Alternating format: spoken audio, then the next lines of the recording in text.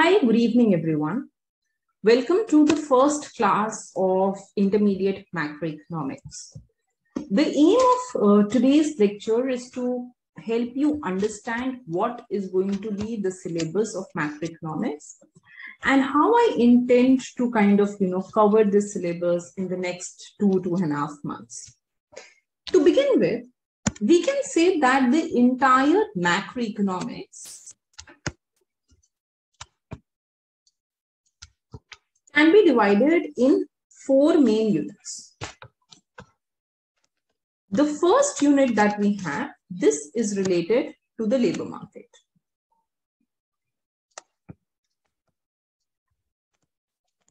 In this, you would be studying the demand and supply of labor. You will try to understand how the wages are determined for the labor market. What is full employment level? What is natural rate of unemployment? What is natural rate of employment? How do you go from employment towards output? This is the first unit. Then in unit 2, we would be talking about aggregate demand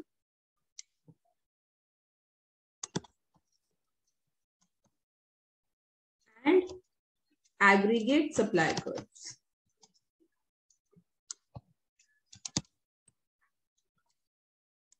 Now, when it comes to aggregate demand and aggregate supply curve, we majorly have few important chapters here.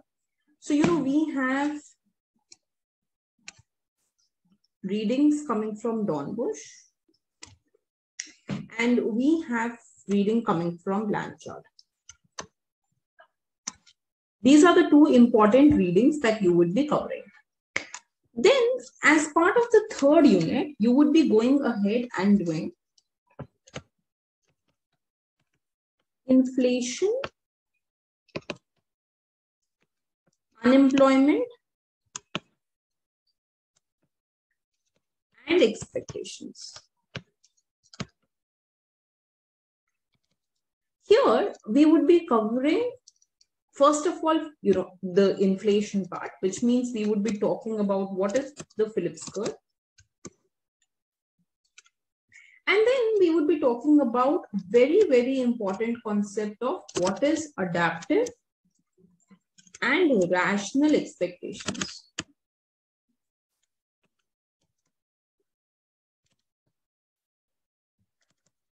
In adaptive and rational expectation, we are going to go ahead and see how these differ from each other.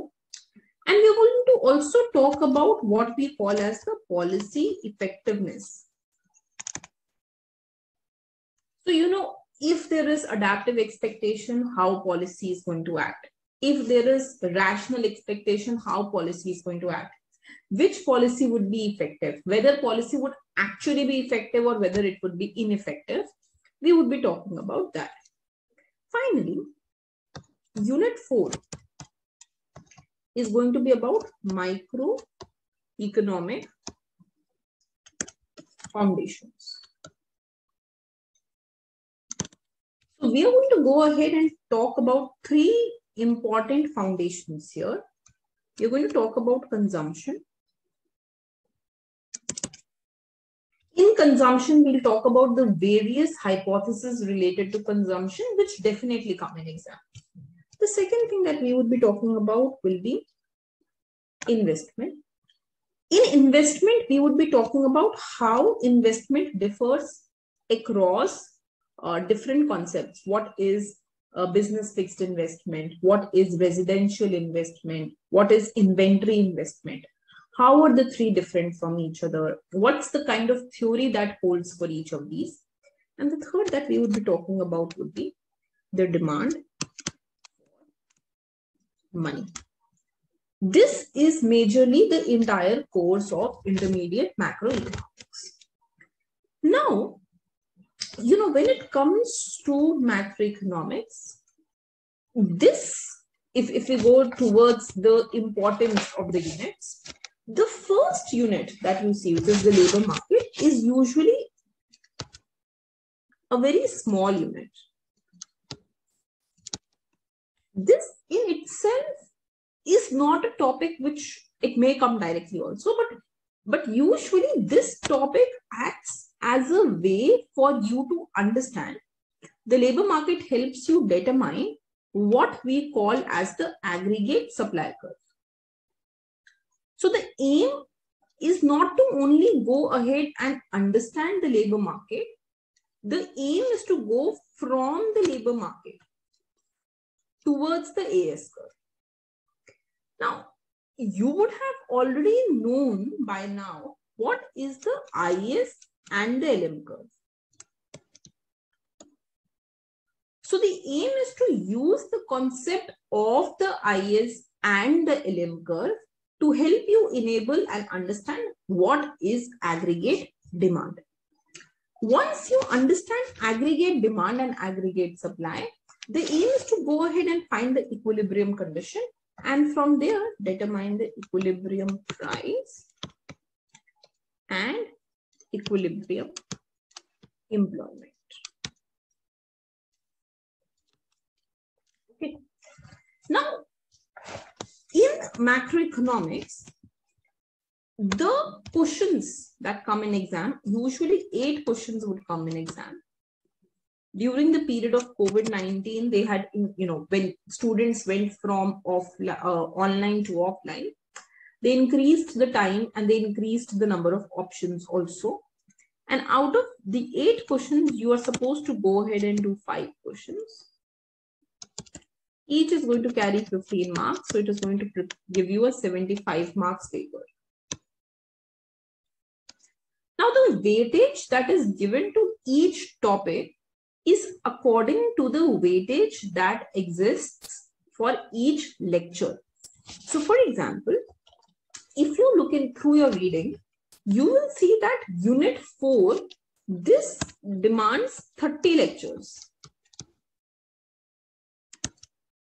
Whereas unit 3, this only demands 15 lectures. According to your college, right? It requires 15 lectures. Whereas unit 2 and unit 1 together, they require approximately 17 lectures. So if you notice, the combined weightage of unit 1 plus 2 is 17 and unit 3 is 15. So they have an equal weightage, and unit 4 in itself is 30 lectures. So if I combine, this comes up to approximately 62 lectures in total.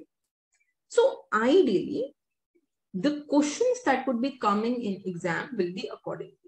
Since this has double the weightage as compared to all the topics put together, you can expect at least, up to 2 or 3 questions from this topic. Followed by this topic, you can expect 1 question from this topic, 1 question from this topic. And since this is a combined topic, we are expecting that maybe 2 questions will come from this. So 2 from this, let's say 2 from this 4 and 3 from this. This is approximately how the questions would come in exam. Another thing which you have to remember is it is going to be a cross topic paper also. So sometimes what they will do is they will give you a question. That question will have 2 parts. The first part may be for 5 marks and second for 10. But this may be from topic or unit 1. And this may be from unit 4. So you have to be thorough with all the topics. It's not like that you can miss one topic and you can still, get good grade in exam. You have to do all the relevant topics related to this exam. Now let's come to our portal. So when you will look at our portal, you will already find all the recorded topics. These topics, recorded topics, cover majority of the course. So you will have unit 1, 2 thoroughly covered, unit 3 partially covered, and unit 4 thoroughly covered.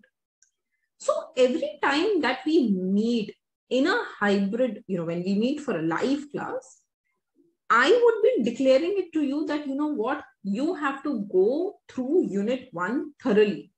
Do unit 1 completely from the recordings, then come in class. And I would be getting some past year questions that we would be solving related to those recordings. If there would be any doubt, we would also be solving those doubts. If there is any topic which would not be clear, we would also be going ahead and clearing that topic. So the aim would be to go ahead and I will be giving you a summary of the subject, but of that topic. But at the same time, you have to look through the recording of that topic and then you have to come back to me. So for today, what I'm going to go ahead and do is I'm going to begin with the summary of chapter 5. It's going to be more than a summary. It's going to be a complete full-fledged revision of chapter 5. What you should be doing is you should be going ahead, going to the portal, and you should be looking at chapter 5 of your unit. And, you know, although there is no suggested topic given for labor market separately, I have gone ahead and added an introductory chapter only on labor market. It will make you aware of certain conditions like why W should be equal to P into MPL and so on. You should be going ahead and looking at this introductory chapter on labor market on your own before you come for the next lecture.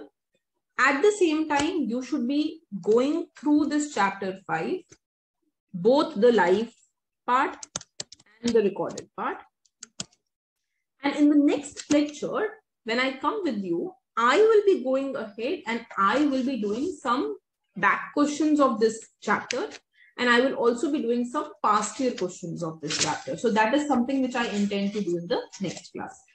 Slowly, I will also be teaching you the answer writing technique. How should you be writing an answer in the exam? That is something that we will also be going ahead and looking at. Okay. Now let's go ahead and begin with chapter 5. So this is about monetary and fiscal policy.